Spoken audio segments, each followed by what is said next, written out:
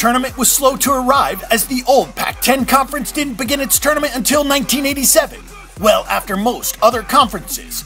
The league then stopped the tournament for several years, but the tournament resumed in 2002. Only the top 3 seeds in the Pac-12 tournament are going to make the NCAA tournament. The teams seeded 4 through 6 are looking for answers as they head to Las Vegas. Arizona is the top seed, Oregon is 2nd, Utah 3rd, UCLA 4th, and Arizona State is the 5th seed. Stanford is 6th, Oregon State 7th, California 8th, Washington State 9th, Colorado is 10th, Washington 11th, and USC is the 12th seed. This is a neutral site tournament played in Las Vegas. The first round involves seeds 5 through 12. The top 4 seeds receive first round byes and begin play in the quarterfinals. The first thing you'll see at the sportsbook is a list of odds including all the teams. You see every team in the tournament listed along with the odds on each team to win it.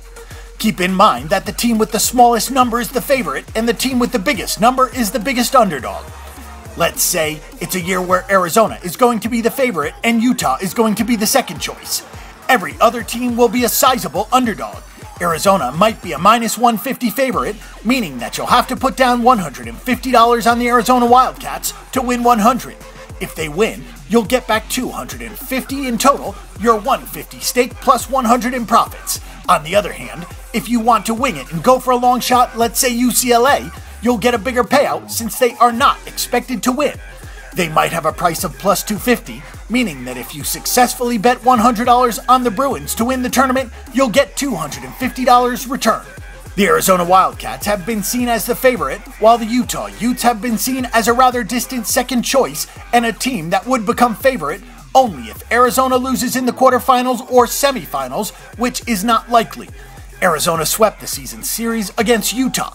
Not only that point is worth mulling over, though, wrap your mind around the fact that the Wildcats are the only Pac-12 team to beat Utah on the road in each of the last 2 seasons. Arizona has given Utah its last 2 home court losses. There's not a lot of depth in the Pac-12 since it is likely to get only 3 teams into the NCAA tournament. If there's going to be a 4th team, it will be either UCLA or Stanford. Both teams have players, Tony Parker and Kevin Looney for UCLA, Chasen Randall for Stanford, who can go off and score a ton of points.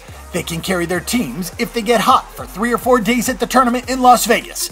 The other teams in the conference, such as Cal and Arizona State, are not ready to make a run. This is a tournament in which only alternatives to the top 3 seeds are Stanford and UCLA. Arizona has been at the top of the league all season. UCLA might pull off an upset, but the Wildcats appear to be the strongest team by far. And don't forget that the Bang the Book Betting Center is your best resource for information before you make your weekly assault on the sportsbooks.